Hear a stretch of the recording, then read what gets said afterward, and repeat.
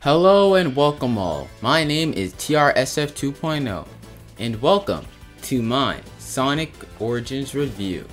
And I know I'm a little late by like a week and a half, but still, happy belated birthday, Sonic.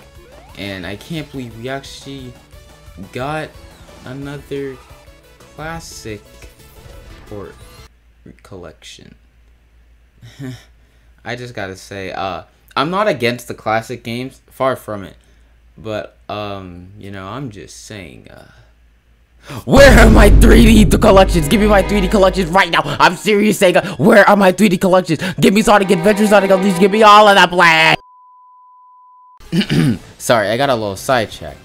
But besides that, yes, we got another classic collection, and this time we finally got the port we've been asking for, the Christian Whitehead ports, and of course the Sonic 3 port that was created by Headcanon, one of the teams that helped out, or that actually made Sonic Mania. So, what to say about this port? Or collection, I guess? I like it. I'm not gonna lie, I actually like this collection. I don't know why I keep saying remastered. I mean, I have a problem. I mean, I kept saying remastered because of Sonic Colors Ultimate, but now it's collection, so I don't know what I'm doing anymore. Anyway, so yeah. It's been a while, but yeah, we finally getting these games. I must say right now, if I did not like these games, I wouldn't have dedicated over 10 to 15 to 20 hours on my Nintendo Switch just solely playing this collection. Because I will admit, it is a fun time. Sure, it has its issues here and there, but I can say that, yeah, if you want to buy this collection, buy it. It's worth the money. Even though I'm not gonna lie, the Digital Deluxe is kinda lacking because, you know, the things they did in the Digital Deluxe, you could have added that in the normal game. So I don't understand why. Because what they're showing in the Digital Deluxe, it's not anything special. Literally, it's like so bare bones. They're showing you can do, oh yeah, island controls. You can control the islands that were created using the Hedgehog engine, which is the same engine that's being used for Frontiers. So seeing that we're able to use that on Nintendo Switch or any console, I think that Frontiers, the engine they're using, is pretty good, even though this is a discussion for another time. But you know, it's nice to know these things. But anyway, that's a little bit done for my opening there. And now it's time to discuss each game one by one, and also what the collection has to offer. So without further ado, let's talk about what the collection has to offer.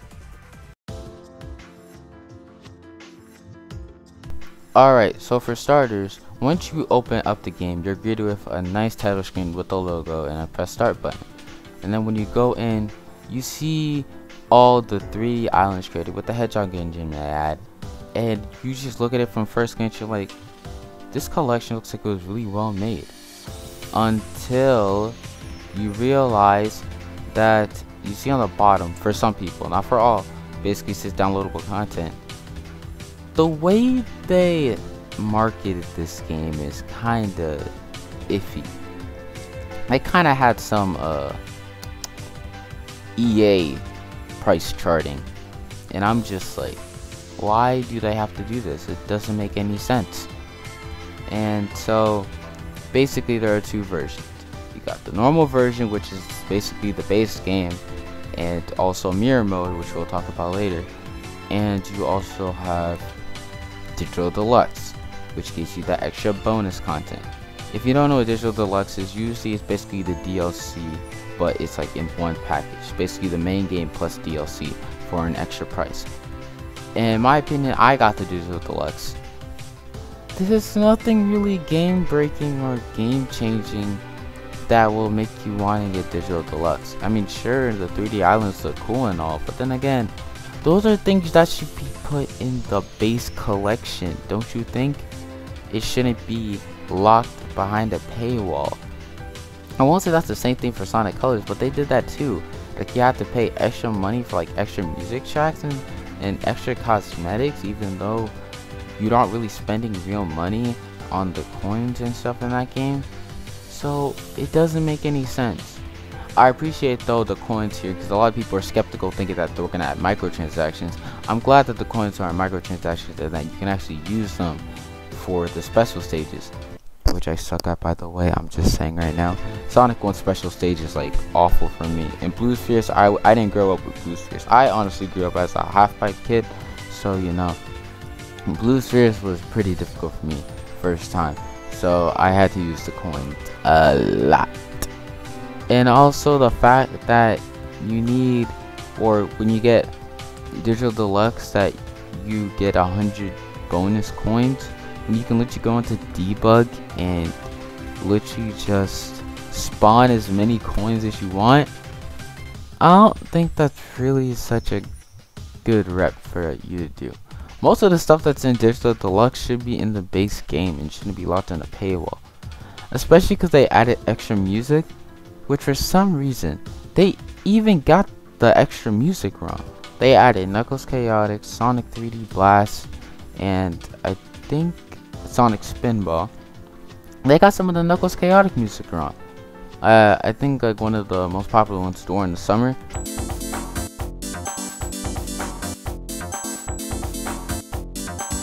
They got that wrong with Midnight Greenhouse.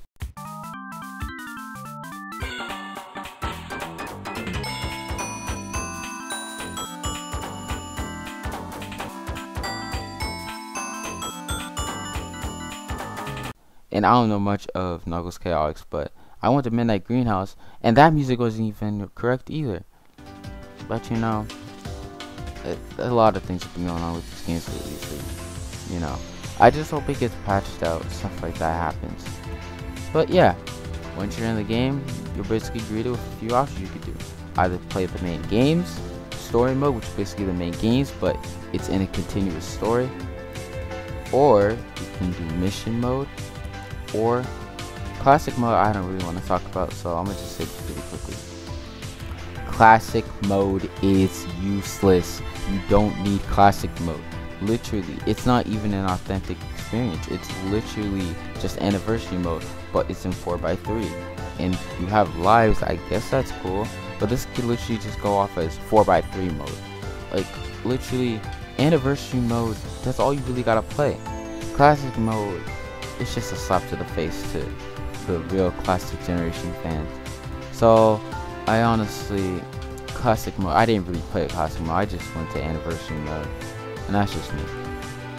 In my opinion, the museum is nice, but you know, they could have done more.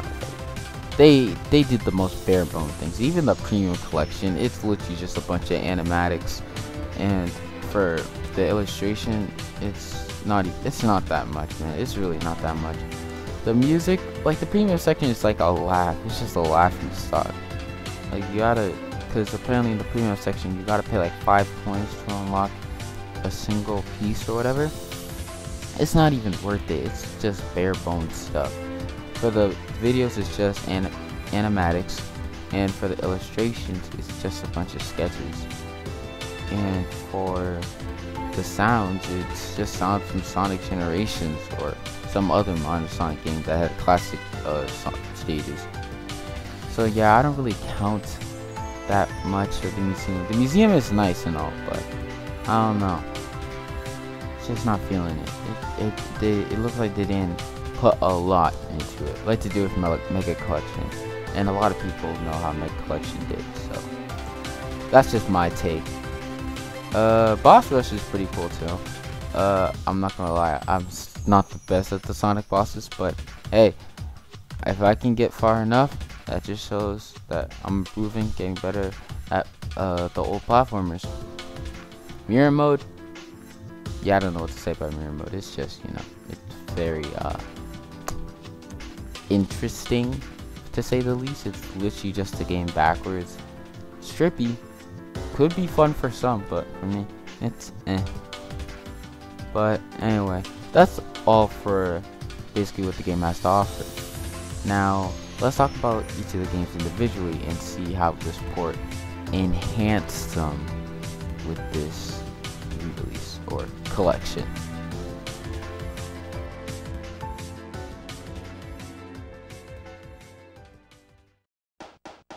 Now, the first game when you enter this collection is none other than the notorious Sonic the Hedgehog 1991, also known as Sonic 1.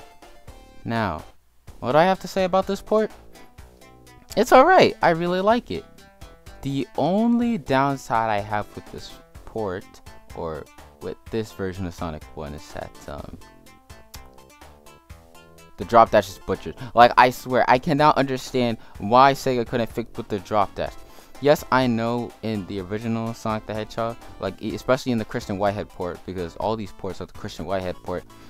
Yes, it's all widescreen, all stuff like that. But when he added in the spin dash, basically you're not able to use it freely. If you're like going one way with the spin dash, you basically stay that way.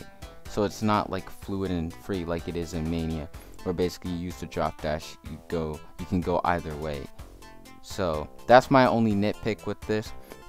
Everything else, yeah, it's a pretty good port, and especially the coins. I love the addition of the coins because now you're able to beat the special stages freely.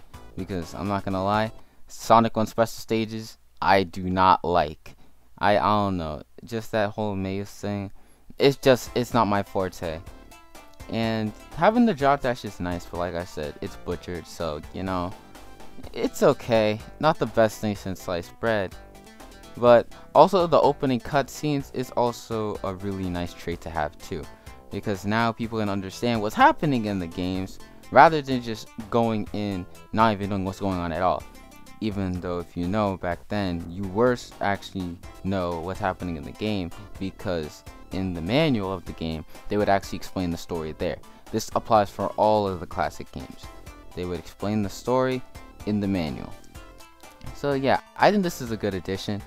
I still think that they could add more cutscenes and stuff to tie in everything together at the end. But for what we have, it's a pretty good port. It's in 30 FPS on Switch. But for the most part, 60 FPS, 30 frame, smooth gameplay, smooth controls, and it's in widescreen, which we're finally getting. I'm not going to talk about classic mode, so screw off. But yeah, it's in widescreen, so it looks really good. But yeah, that's all I have to say about Sonic 1. There's not much about the port. It's just your average Christian Whitehead port of Sonic 1. And they didn't really do that much that changes it. It just still looks really good now. And not gonna lie, my favorite stage is Labyrinth. And another nitpick I have is that the music, I don't know, it sounds so low a bit. Not like so low, but like you can sometimes hear the effects are louder than the actual music itself. Because I remember when I was playing live, I had to turn up the volume on my TV just so I can actually hear it, because the sound effects were louder in some cases. But besides that, yeah, pretty good port. I'd give this port a 9 out of 10. If it wasn't for the nitpicks, could have been a 10. But besides that, let's move on to the next game.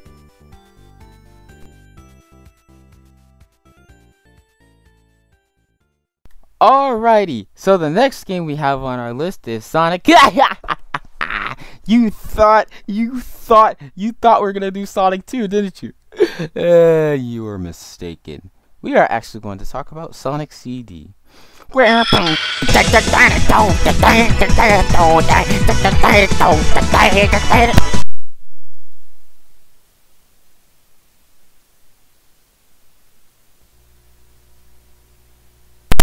Oh. Alright, so Sonic CD. There's not much I really have to say about the game. I'm not gonna lie though, I do love Sonic CD. It's probably my first favorite game in this entire collection. One, the music is so cool, the visuals are so nice, the past and future mechanic is also pretty nice. I like it too, especially the future one, because the music just be bumping. And unlike the first game we looked at, Sonic 1, the drop dash is actually really functional, and it's not butchered, thank God. And also, because this is a Christian Whitehead port, they even give you the option to choose between the Japanese and the US soundtrack. Me, of course, I picked the Japanese soundtrack because okay, I'm not doing that again. But yeah, I chose the Japanese soundtrack because it's just 100% better. And also the cutscenes this time around. For those who didn't know about Amy's tarot cards, if you didn't read the manual back then in 1993, of course you wouldn't know what her tarot cards are. So I thought that was a really nice detail for what they did there. Besides that, yeah, I think that CD is a good port. I would honestly give it a 10 out of 10. Mostly because of the music. I'm a simp for the CD music, like seriously. But yeah, I didn't really run into any issues with CD either. It was pretty much a done and done deal. Beat the game, it's over with. And it was a pretty fun playthrough too. And I will say the special stages though are kind of so I'm not gonna lie, it took me a while to get out the chaos mix because of the freaking UFO special stage.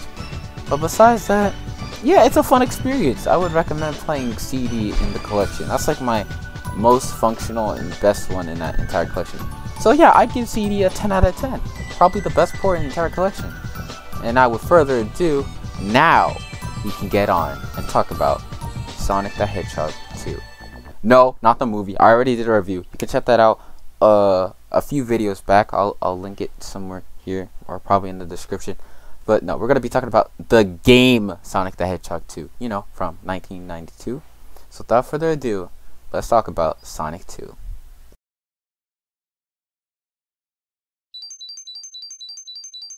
Alright, now it's time for Sonic the Hedgehog 2. No, not the movie. Oh, I already made that joke. Anyway, released in 1992, this was actually the debut of our sidekick, or Sonic's best pal, Tails. And oh my god, did I not like him in Origins, I'll tell you that much. Now, what I have to say about Sonic the Hedgehog 2? The port is alright.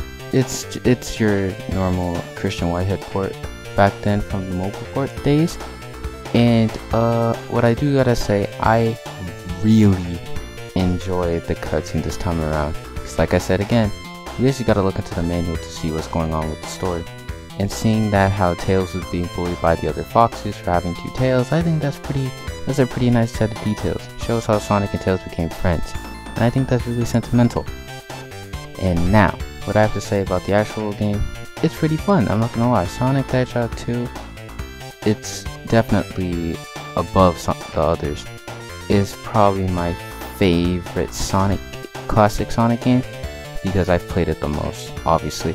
And because if you heard me earlier, I said I'm a half-pipe kid, and the special stages from Sonic 2 are the hype pack.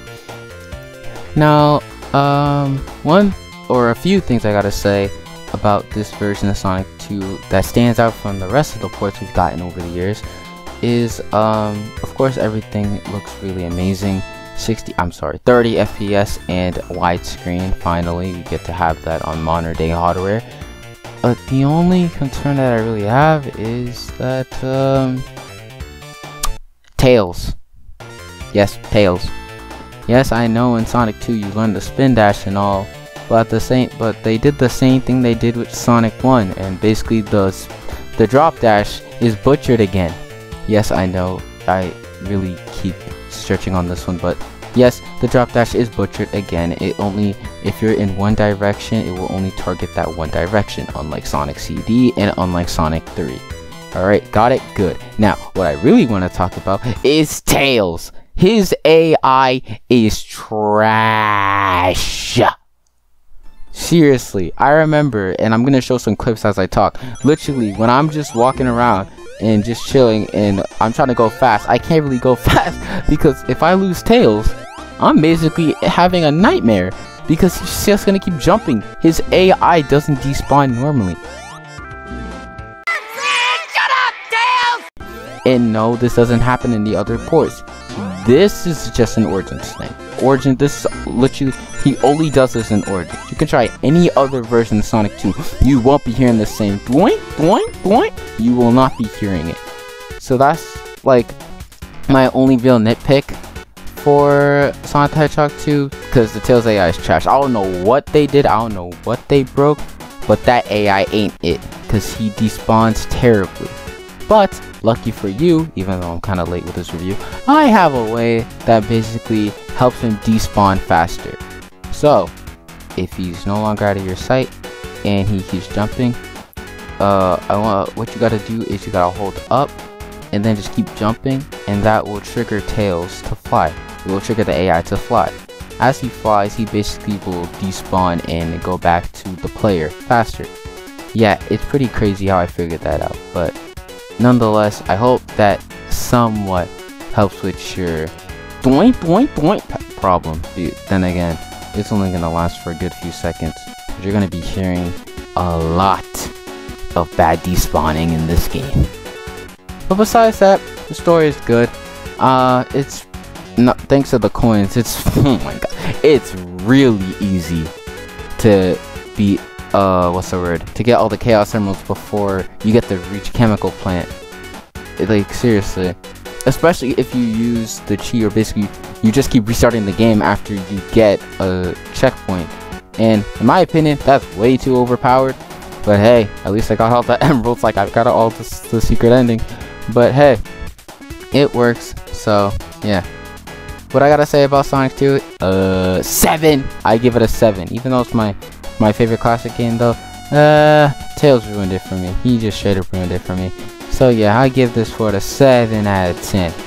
And anyway, yeah. So now it's time to talk about the main game that stood out in this collection.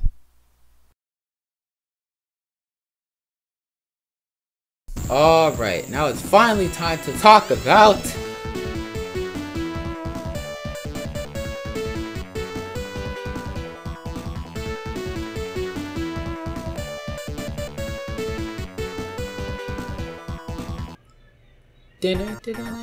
oh, come on!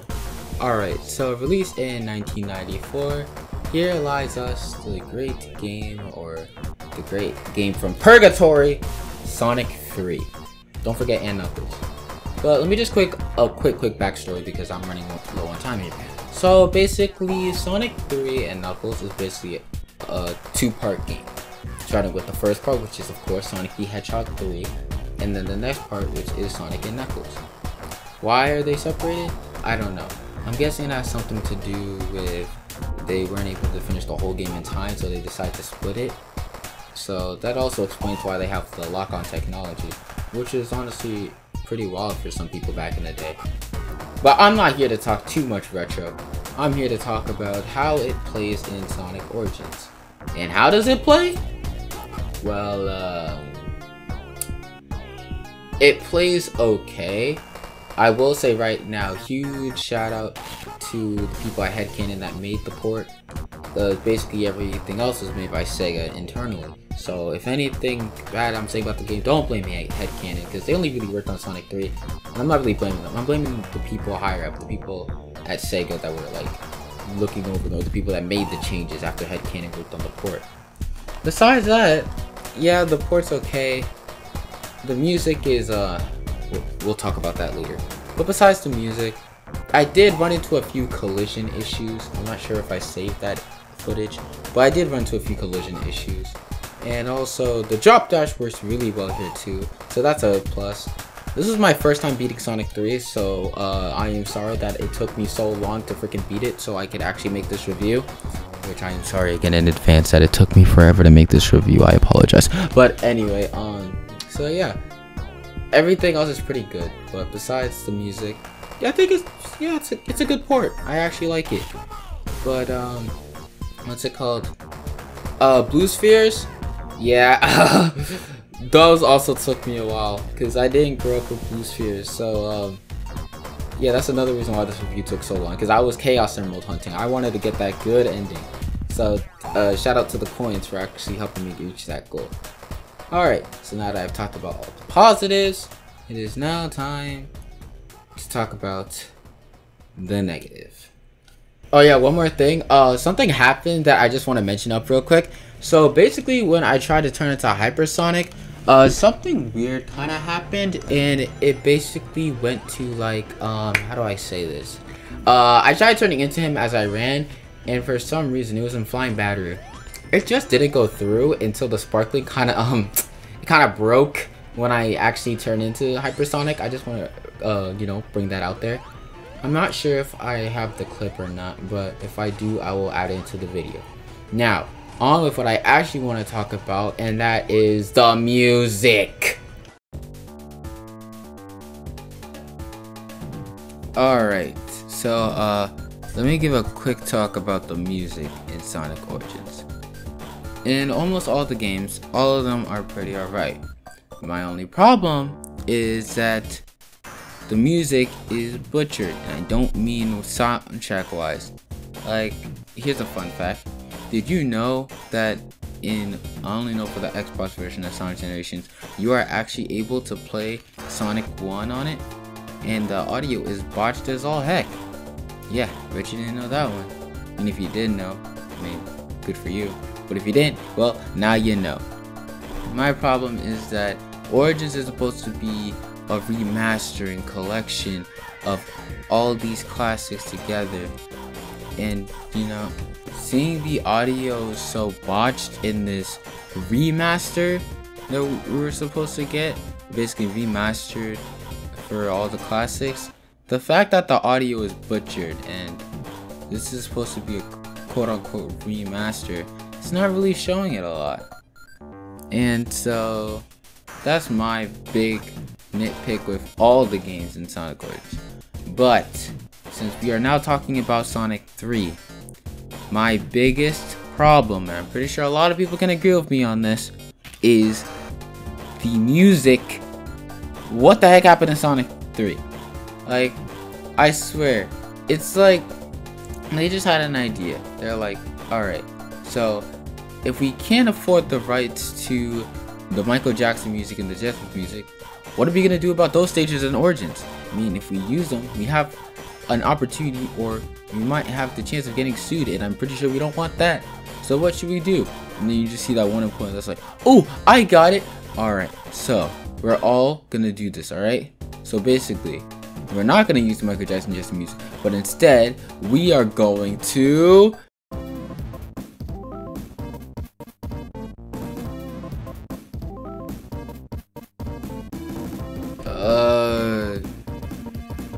remake the prototype music from the ground up and make it more botched than before? What the actual heck, Sega? I don't understand. Like, seriously. So, if you didn't know, the music that they used apparently is from an older PC collection of Sonic 3 and Knuckles, which was known as Sonic and Knuckles. It had Sonic 3, Sonic and Knuckles, and Sonic 3 and Knuckles, respectively.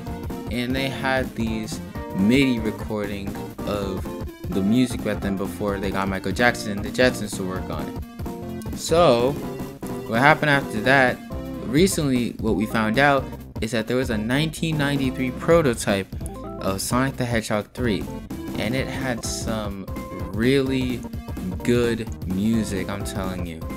And for some reason, I don't know why Sega couldn't just thought, why don't we just use the prototype music?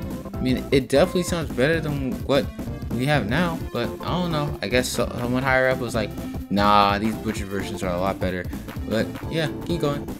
But yeah, like, I'm gonna just do a comparison of like two stages that a lot of people were affected by this change. Carnival Night and Ice Cap. Because seriously, what is this? I don't understand. Why do you have to change the soundtrack? I'm gonna let these two play for themselves.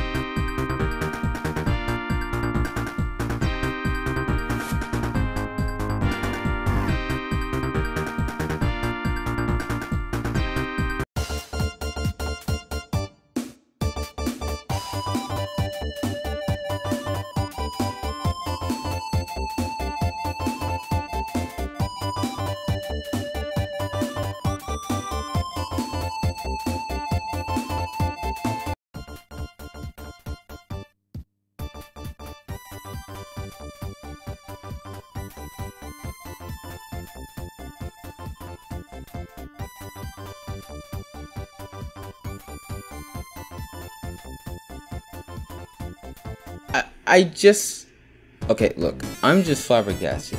They could have used the prototypes, or they could have done anything else. But seriously, what they did here, I don't understand it. Plus the supersonic music too. Why did they have to change it? It literally reminds me of Sonic 4 all over again. And I don't want to be reminded of Sonic 4. I really don't. But besides that, yeah. That's pretty much all I have to say about Sonic Origins and all the games in general. To be honest though, if you're on PC, I recommend playing the fan-made recreations of the mobile port, since that's basically what Sonic Origins is. So, ports or remakes like Sonic 1 Forever, Sonic 2 Absolute, Sonic 3 Air, Sonic CD Decompilation, I'm sure you're gonna find some enjoyment in those if you find some enjoyment in Origins. Am I saying not get Origins? Oh, nah, no, definitely not.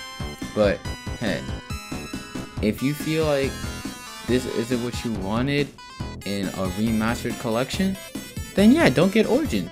It's all up to you at the end of the day. But yeah, that's pretty much all I have to say for Sonic Origins. And again, sorry this is so late. A lot of things came up and a lot of setbacks happened too. But I finally got it out, and don't worry, I'm gonna get my videos back up and running in no time, and I promise you on that. But anyway, that's all from me. Comment, like, and subscribe, and I hope to see you all in the next video. Take it easy, everyone. Peace out.